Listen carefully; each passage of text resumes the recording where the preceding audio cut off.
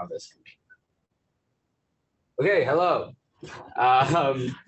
We're in person with a lot of people I know and on Zoom with people I don't know at all. So that's pretty exciting. My name is Ben Rivera. I study coastal dune plants. I'm a PhD student here at UC Davis. This is the UC Davis Stats Support Group, which is just a group of graduate students in ecology that get together and share resources and try to get better at statistics together pretty informally. This week, as you all may or may not know, I'm giving a talk about how to use R to do a Web of Science search and download all the papers and put it up on a Google Drive. If you want to download that script for yourself, you can go to tinyurl.com/meta-r. That'll take you to my website where I have hosted the code, but it also has this Google Drive link, which I've already sent to the chat, but I'll send again for good measure, where you can download the R Markdown file itself. Follow me on Twitter at @NotBenRivera. Yeah, that tweet I sent about this was, I was expecting like 3 people here at Davis to be like, oh, I can't go. And then now over 350 people have liked it, which is pretty nuts.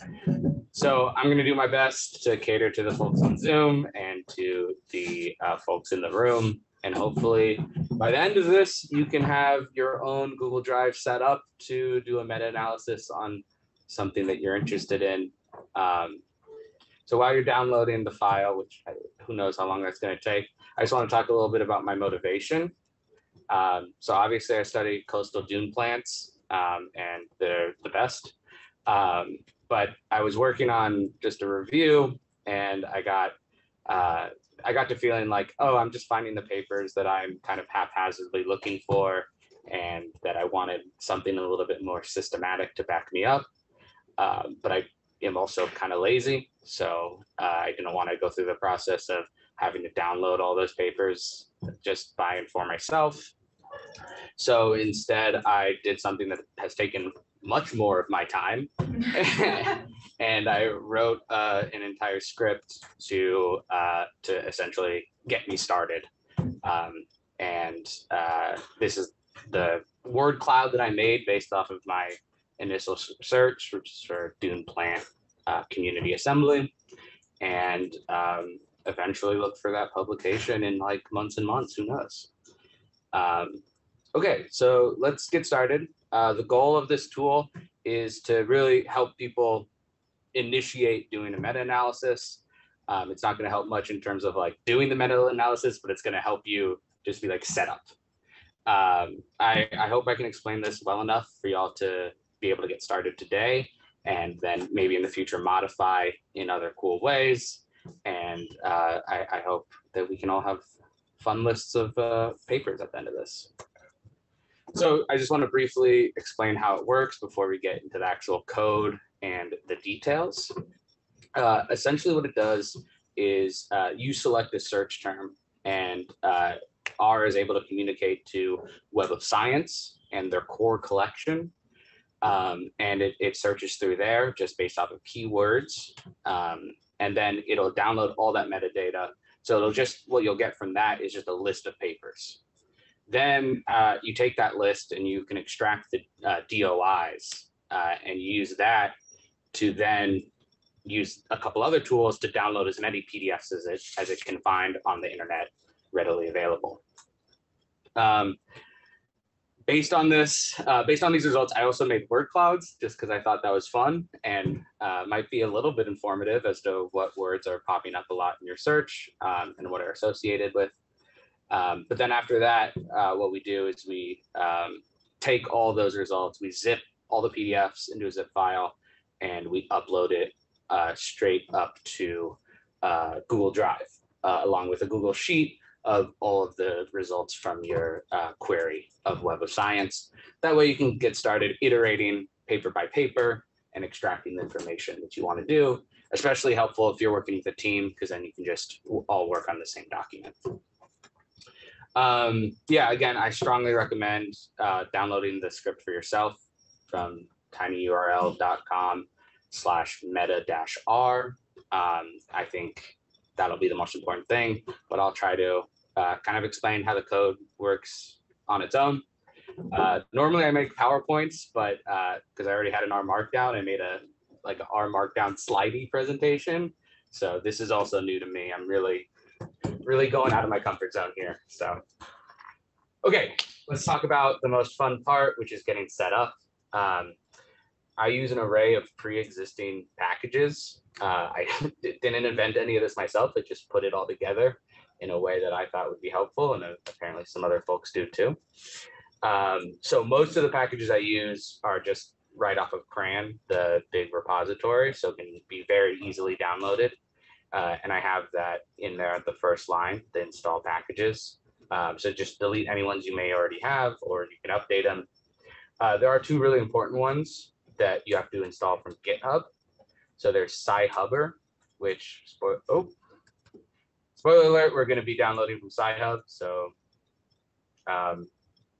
which is, a great place.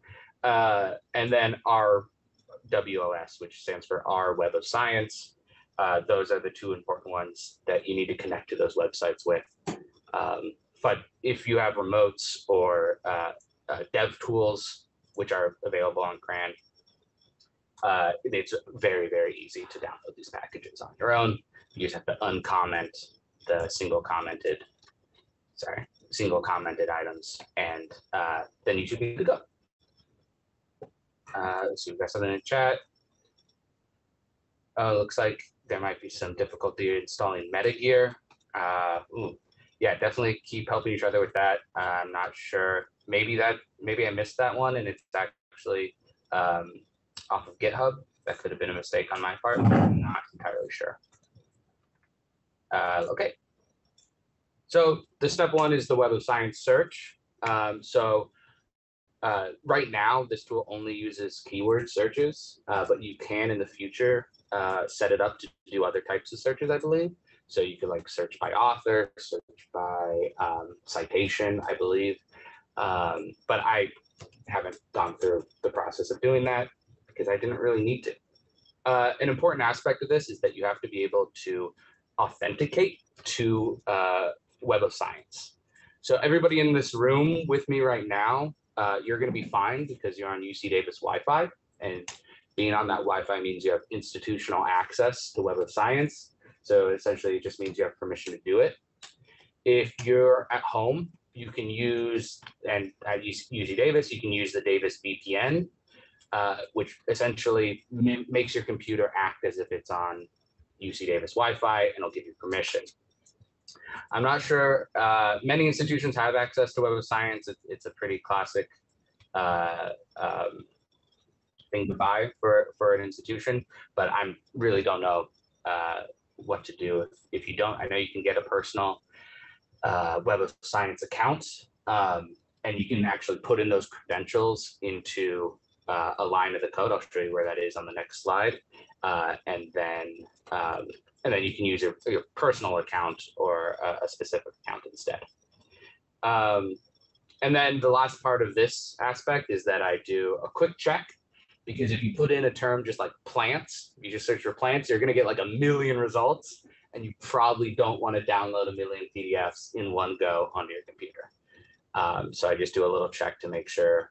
I set it at 300. I don't know what the right amount of papers that's too many is, but that's what we're going with.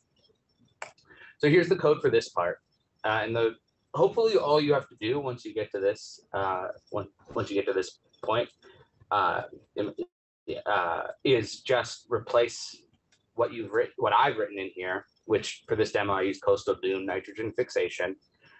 You just have to replace that with your own personal term, whatever you want. So like I put in kelp forest regeneration, and I got 8 results back when I did that last night. But you can put in anything there. So that's what makes it really flexible and really neat. So this is that point where you have to authenticate to the Web of Science API. You have to say, hey, Web of Science, I exist. let me use your website from here. So if you end up having your own credentials and not using an institutional Wi-Fi, being on institutional Wi-Fi or on the VPN, you'd put your credentials in here. This next aspect actually does the search itself. So this right here, this TS, means that it's a term search. I believe that's what it's short for. You can replace that with other types of search. You can go on Web of Science, like the actual one, and play around with their different acronyms in the advanced search function and change that around. But that's not what I did here.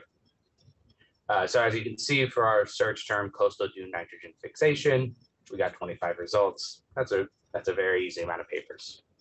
But you do have to retrieve them, and that essentially just takes the search and puts it into a data frame. I don't really know why they have it split up exactly like that, but they do.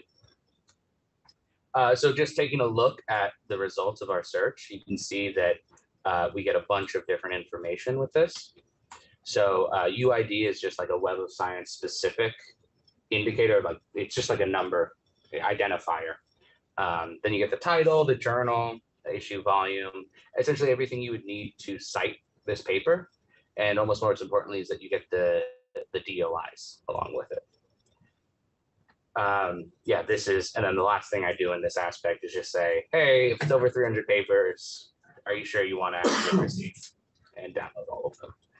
Just because I don't want anybody yelling at me if I crash their computer. Okay.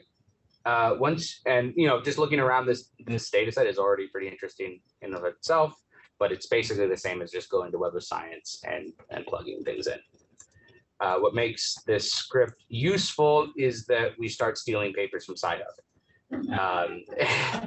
And that's kind of the special part about this that makes life a lot easier, because then you're not just messing around trying to figure out every publisher's weird system to get your PDFs from. Instead, it's a lot easier. So essentially, we're taking the DOIs from our search results, running them through a for loop, and downloading as many as we can. I'm not actually sure if the VPN needs to be turned off at this point. It did when I was testing it a long time ago, but then when, like last night, it worked with it on, so who knows. We have roughly a 70 to 80% success rate on how many PDFs we're able to download. Which is fine. Like it's not perfect, but yeah, I think that makes life easier. So I'll show you the code here. So the first thing I do is I put in this function for just like, all this does is it catches an error. If it throws back, so when you try to download a paper and it can't find it, it spits out an error and then it will stop your code.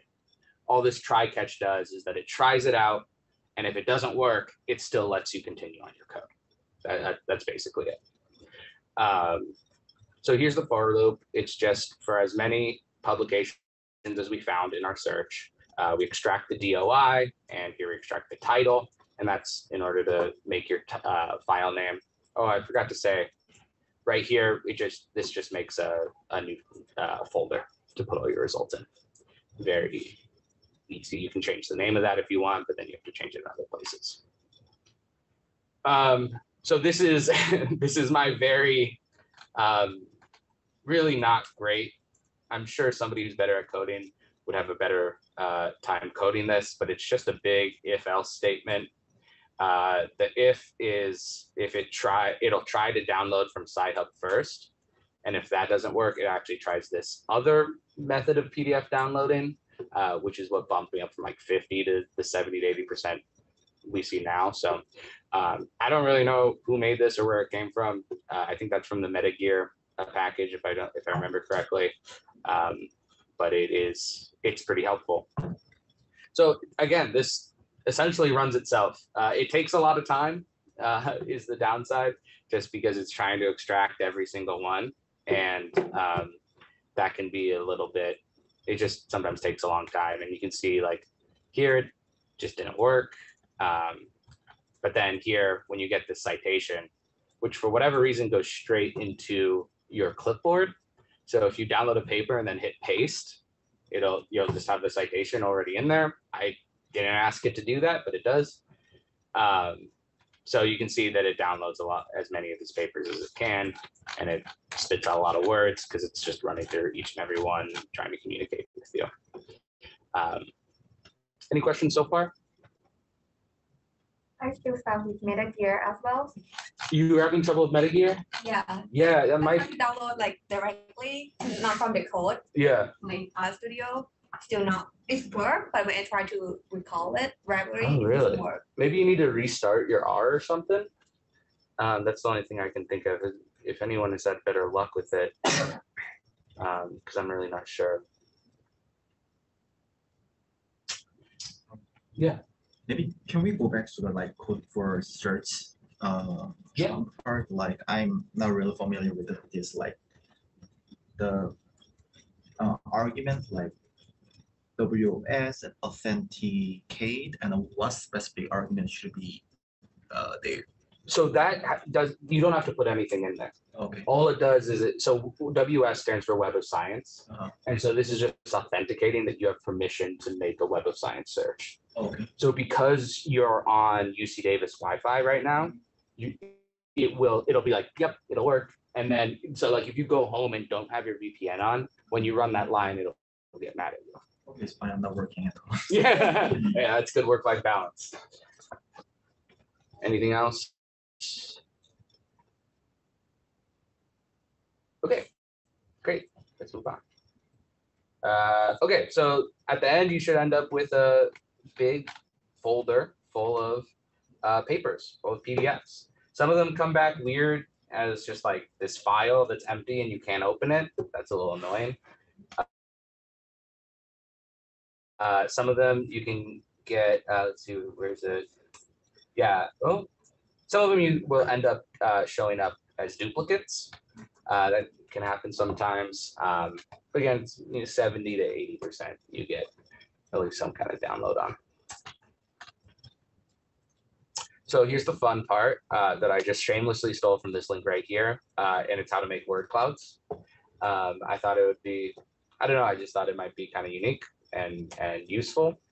I'm not going to go over the code for it too much, just because I don't really actually know it that well. Essentially, it just takes you. So here, all I do right here is take out the keywords from the document. And what all of this does is just like removes the numbers and the punctuation and the words you don't actually want. It throws it into another, document, does some fancy stuff with it. And eventually you get something that looks like this. Ah, cool, word cloud.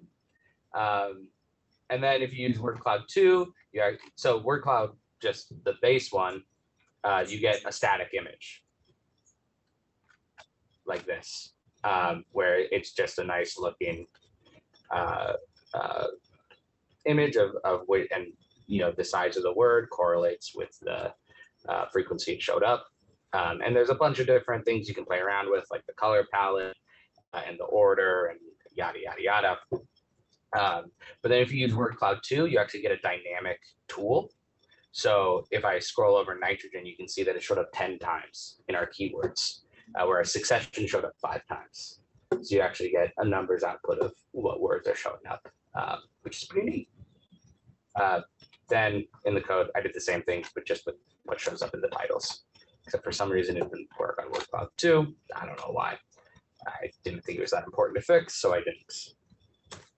The final part is the hardest to actually show, but it's also one of the easiest for y'all to run. And this is uploading things onto your Google Drive.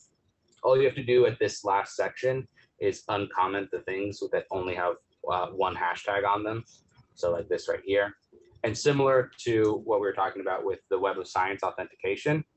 So Google Sheets, you have to authenticate your Google account to and say like, hey, they're allowed to make changes. So when you run this line of code, it will actually, your web browser will open up at this point, and you have to sign into your Google account.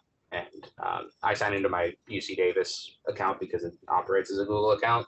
And you might have to do this twice. Once when because here you zip your file full of your search results, and then you upload it to your drive. But this is uploading to Sheets. I I don't know why I have to do it a different way. There's probably a better way, but this is how I did it, and it worked. So again, it's actually very easy. You just have to sign into your Google account, but it's kind of hard to show, and this script won't knit if you have this running, which is annoying. So I wasn't able to really show you exactly, but eventually, so this is the output that I get, and you can see that I'm using this right now in a meta-analysis, and I added just a bunch of additional columns, and then me and my field tech are slowly inputting the data here so that we can eventually add it to the review I was talking about at the very beginning. I see we got some chats. Question for the Web of Science search: how do you code Boolean values and the like in that search term? So to do that, I don't know. Right now it only works with text for me. I haven't looked into adding anything like Boolean variables. I would just type it out. I'm not sure. You probably have to play around with it. Yeah, Ben, just as a follow-up, like, do you think that this would work if you were saying, like, find me papers that include this term and this term? Oh, I see. Yeah. Like an ampersand. Okay. Yeah. Yes, I think it would. I think you can use the same syntax that you would be able to, that you would use, like going on the website and using it there. So I think maybe you'd be able to use it like that. I haven't tried that, but I think with some finagling, that could work. Yeah, I asked because I assume for like a lot of the meta-analyses, you get these like long, complicated searches where you're like this or this and this or this, like you can use like the asterisk for changing the endings. Like, do you know if any of that stuff works here? I haven't specifically tried it, but I'm pretty sure it essentially just plugs into Web of Science what you would use. So my intuition says that if it doesn't work just by like typing it straight out, you could finagle it so that Cool. it would be able to work. And my field tech commented in that we're doing this very slowly, so that is true. Thank you, Alice, for showing up. And that's basically it. That's how the works. I hope this was a useful exercise and that y'all got something out of it and maybe are thinking about using it to set up your own meta-analyses. Yeah, I would love to see your word clouds at some point in the future. And let me know if you have any questions or need some help troubleshooting, or even have any questions right now. Follow me at @benrivera on Twitter or email me at benrivera@ucdavis.edu. Yeah, please send me your word clouds. Yeah, any questions before we end? There's one thing. I think so this RWS doesn't play nice with whatever art version of RStudio I have. I guess I just note there is another CRAN package that is WOSR. Yeah, there is another CRAN package. However, I had a lot more difficulty with that one. RWOS is the one I was able to get to work, but if it doesn't work for you, there is another option. Yeah, it's like none of the functions are the same, so it might not. Yeah, you'd have to do some editing. It's not really working yet, but yeah, but once you get past the search aspect, I imagine the for loop would work. Right, as well. Yeah. Okay, great. I'm going to stop the recording, but I'll keep the Zoom going in case people are troubleshooting and have any questions as they're working through it. But thank you so much for coming. I hope you had a good time. Tell your friends, and yeah. Okay, thank you so much.